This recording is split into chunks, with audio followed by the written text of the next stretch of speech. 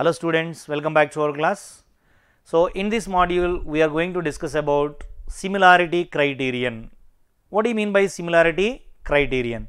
See, we come across so many things in our day-to-day life.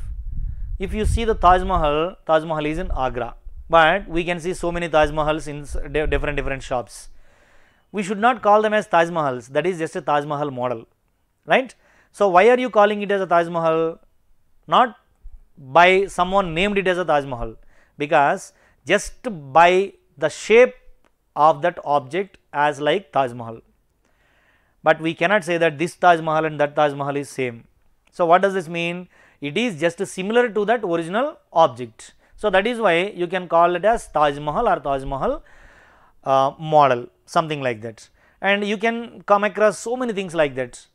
And if you see two persons, so then those two persons look same, almost look same in the sense what they appear same. You understand? They appear same in the sense they may be same in shape, may or may not be in size, that does not matter. So, likewise in our mathematics also, what do you mean by similar figures? We know about congruency, congruence of triangles, congruence of other plane figures also. But what do you mean by congruent of triangles and what do you mean by similar of triangles, similarity of triangles? See, congruency of triangles in the sense, for example, there two triangles are given, this is one triangle and this is one more triangle, these two triangles are given. For example, this side is equal to this side and this side is equal to this side, of course, the angle between them both are equal, then those two triangles are said to be congruent by SAS congruence. Congruence in the sense what? They are same in shape as well as same in size also. See, here we cannot say what is the shape of the triangle. Shape of the triangle is triangular shape, that is it, nothing more than that. But you cannot specify the shape. You can even tell about the different types of triangles, like triangles based on the sides as well as triangles based on the angles. But you cannot exactly say what is the shape of the triangle. So, that is why we cannot say they are similar by the shape, because there is no specific shape. You understand? Shape of the triangle is triangular shape, other than that we do not know anything about that. So, then in which conditions we can say that two triangles are similar? And then after discussing about similarity of triangles, when we can say that two polygons are similar, what I mean about polygons? Polygons are nothing but, we will anyway discuss about the similarity of triangles. After triangles, quadrilaterals, pentagons, hexagon, septagon, octagon, nonagon, decagon, whatever the polygon that you consider, when and how we can say that they are similar. For that, the very basic thing that we need to discuss here is similarity of triangles. Did you understand my point? Similarity of triangles. Now, I am going to explain you when two triangles are said to be similar.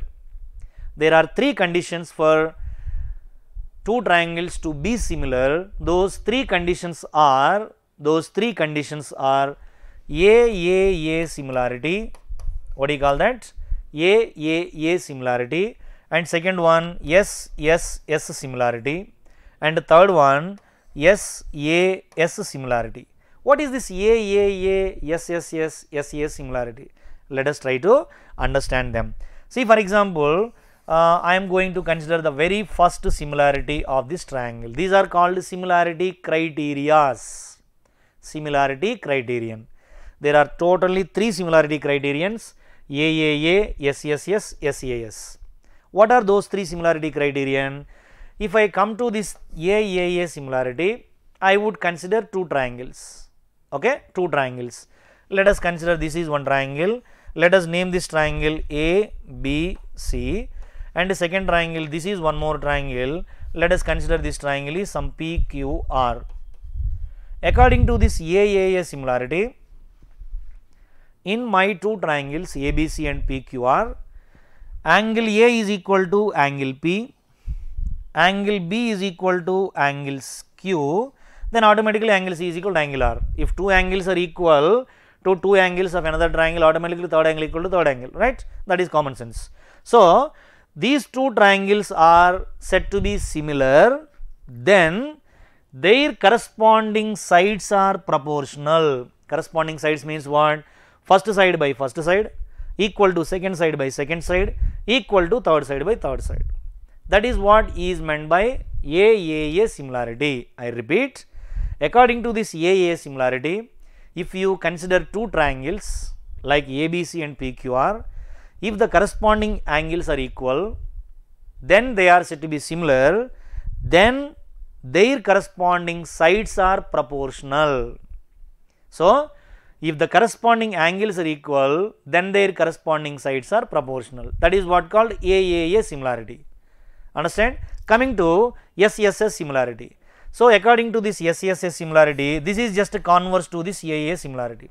It means when the three sides of one triangle are respectively proportional to the corresponding three sides of the another triangle, then they are similar. It means their corresponding angles are equal. So, the converse of AAA is SSS and SSS is AA in fact. And what is this SAS? This is one of the application, otherwise you would call it as this is which is the condition defined by AAA and SSS also, right. First let us try to understand, when three angles of one triangle are respectively equal to three angles of the another triangle, how can you prove that their corresponding sides are proportional?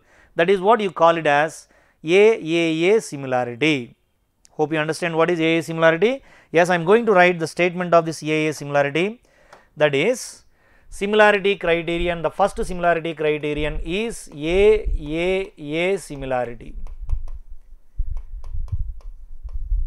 AAA similarity. So, according to this condition, if all the three angles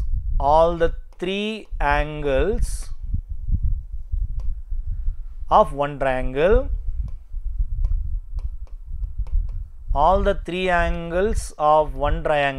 are respectively equal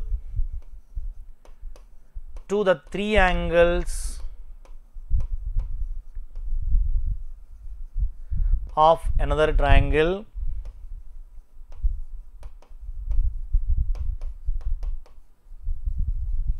then their corresponding sides are proportional. Then their corresponding sides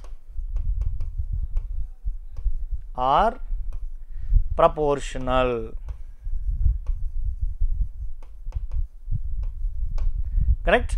So, how can you say that their corresponding sides are proportional? This is what is our task. Okay. For that, let me take two triangles. The first triangle is triangle ABC, and the second triangle that I am drawing little bit bigger triangle, just to show they are not same in size. ABC over, right. So, I am going to take PQR triangle. Let it be triangle PQR. Okay. This is triangle PQR. What is the information given here? Given that three angles of first triangle are respectively equal to three angles of the another triangle. It means angle A is equal to angle P, angle B is equal to angle Q, and angle C is equal to angle R. That is what the information given. I will write here, in triangle ABC and triangle PQR, angle A equal to angle P. So, angle A is equal to angle P and angle B is equal to angle Q, as well as angle C is equal to angle R. This is what the information given. So, what is RTP now? We are going to prove that their corresponding sides are proportional. Corresponding side means first side by first side equal to second side by second side equal to third side by third side. It means AB by PQ is equal to BC by QR is equal to AC by PR. This is what we are going to prove. So, in order to prove this, so definitely you will have to think a lot, because you have nothing given in two triangles. You are given only these angles are equal to these angles. We don't know what kind of triangles they are. They are purely scale-in triangles, right? So then definitely you will have to think that since these two triangles are different triangles and these two angles are equal and these two angles are equal, then you can draw triangles such that these two angles are equal and these two angles are equal. Of course, the other pair of angles also equal with different sides. With different sides means what? AB is different from PQ. The lengths of the sides must be different, and BC is different from QR and AC different from PR. Like that we can draw them. Okay. Suppose according to my calculation, PQ and AB both are not same in the size. For example, if both are not same in the size is nothing but length of the side, then definitely one side must be bigger than the other side. Without loss of generality, I am taking PQ is more than AB. The side length PQ is more than AB. Then what?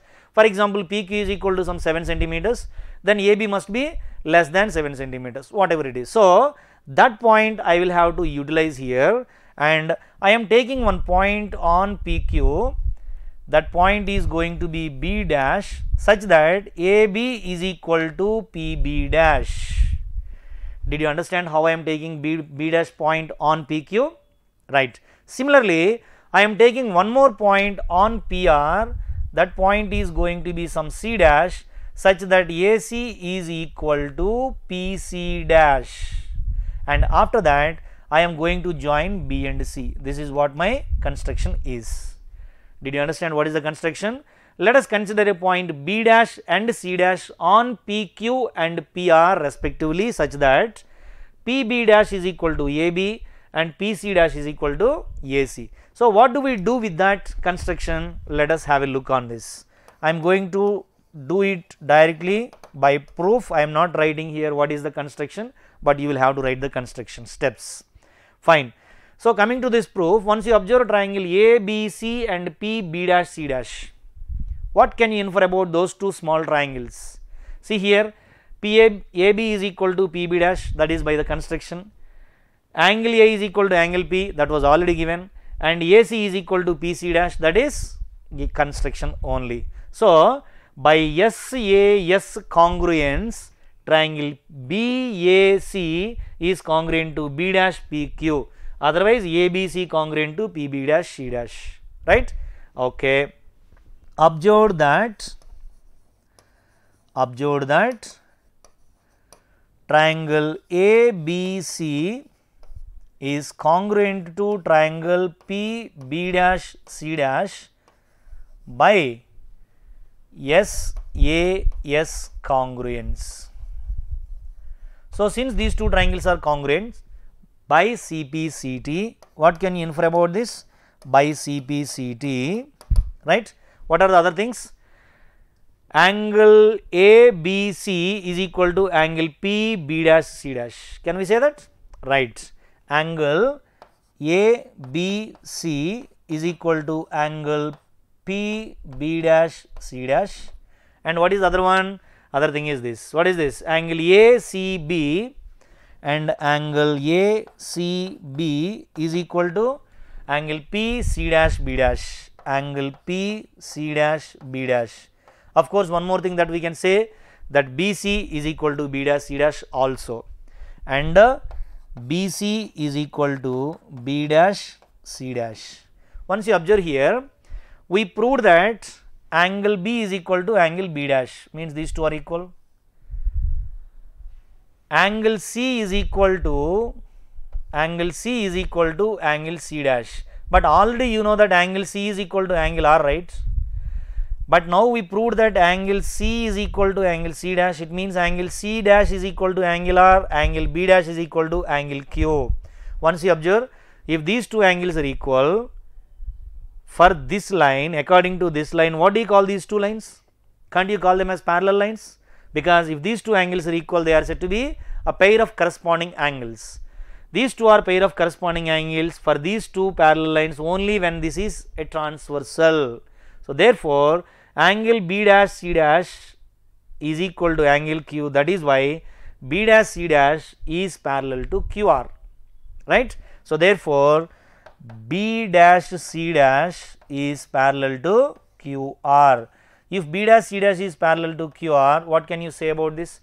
Can we apply basic proportionality theorem, right. So, by drawing a line parallel to one side of a triangle, then it divides the other two sides in the same ratio. Just before this class, we discussed about some applications of basic proportionality theorem also. What are they? PB dash by B dash Q is equal to PC dash by C dash R, that is basic proportionality theorem. By adding 1 on both the sides, we proved that PB dash by PQ is equal to PC dash by PR. Have you remembered that? Yes, I am going to use that. So, by basic proportionality theorem, we can say that PB dash by PQ is equal to PC dash by PR, correct.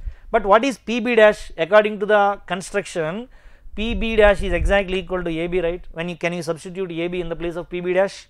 That implies PB dash is AB divided by PQ is equal to PC dash is AC divided by PR, right. So, AB by PQ is equal to AC by PR, and similarly you can prove that AB by PQ is equal to AC by PR, what is that, BC by QR also, instead of this construction if you take this construction like this. Otherwise, if you take the construction like this, then you can easily prove that AB by PQ is equal to BC by QR also. So, this way we can say that if all the three angles of one triangle are respectively equal to the corresponding three angles of the second triangle, then those two triangles are said to be similar, then their corresponding sides are proportional. So, hope you understand. This is first similarity criterion. Thank you.